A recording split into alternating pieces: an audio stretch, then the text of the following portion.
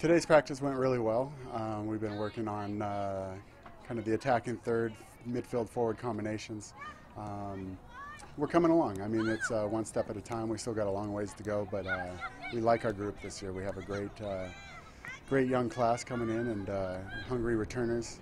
We're really excited. We got a dynamic group, a lot of players to go to on the bench. It's probably as deep as our team has been in years.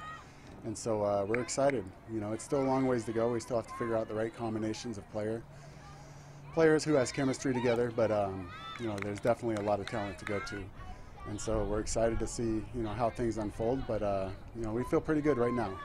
I think we're looking super good and we have a great time, and the chemistry on the field is super good, and I'm super stoked for Davis. It's going to be a good game. Our rival team, it's a good game. We're very physical with them.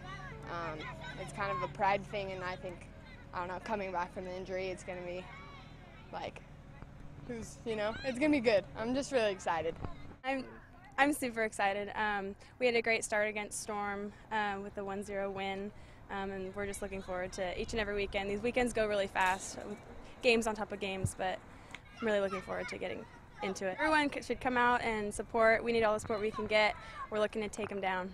It's going to be great. I mean, we're pumped for Davis. You know, they beat us last year at their place, and so we feel like, you know, they're coming to our house now, and this is a tough place to play. We play well on our field, and so we feel pretty good right now. You know, we feel like we're head and heels above where we were last year, and so we're going to hit the ground running, and you know, Davis has got a game coming for him. We're trying to get as many alumni out here as possible, let as many clubs know about it as possible, because you know, we've been getting a good fan support, and it makes our girls excited to play in front of a big crowd, and you know, it's the Causeway Classic, and so we're going to get out here and get as many people out here to support us as possible.